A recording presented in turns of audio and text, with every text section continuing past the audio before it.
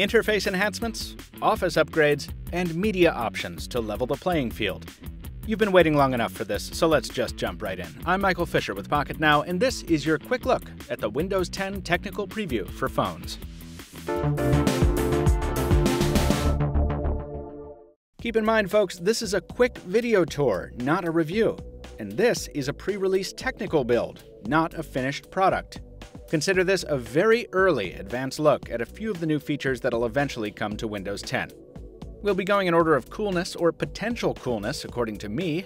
You may disagree with my order. If so, feel free to watch another hands-on. For the record, I'm testing this preview release on a Lumia 830.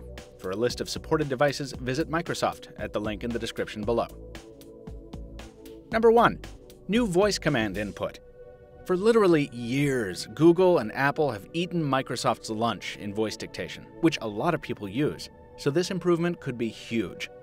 Microsoft sticks to its guns in technique here. You can't manually do punctuation by speaking period, comma, exclamation point like you can on other platforms, but at least the parsing seems to be improved.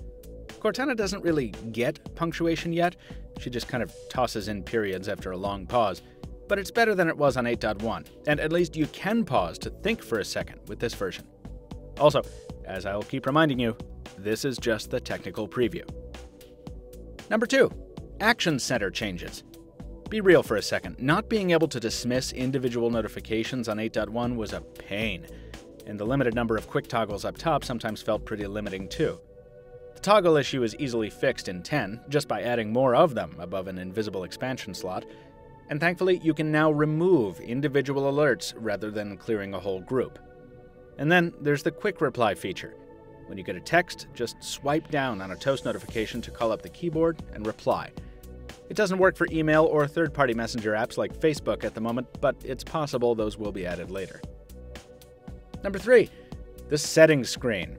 Hey, remember that endless list of identical-looking options with nary a hint of iconography or categorization? Well, it's gone now.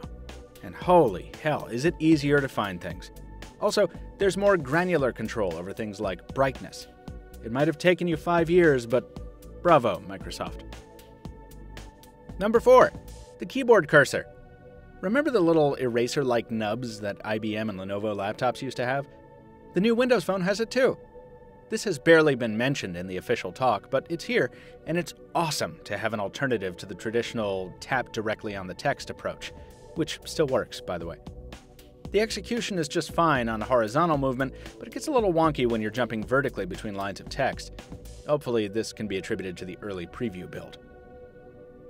Number 5, the bits and pieces.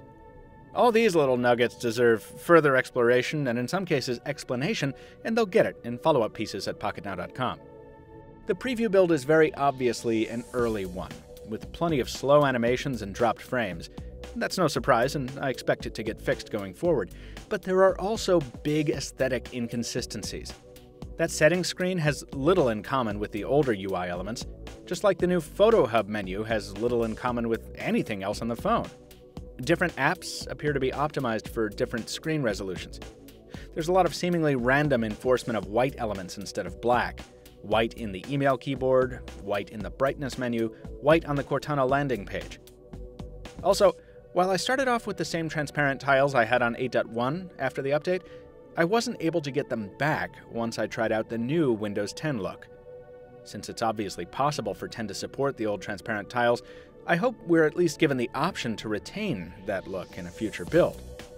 And hopefully, the cosmetics will get more unified as we go forward.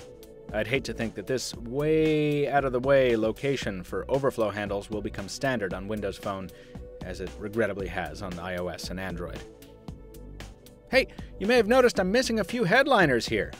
While the Lumia camera has indeed replaced the old Microsoft camera as the default shooter, other upgrades like the new browser, new maps, and the new Office and Outlook apps are absent from my 830.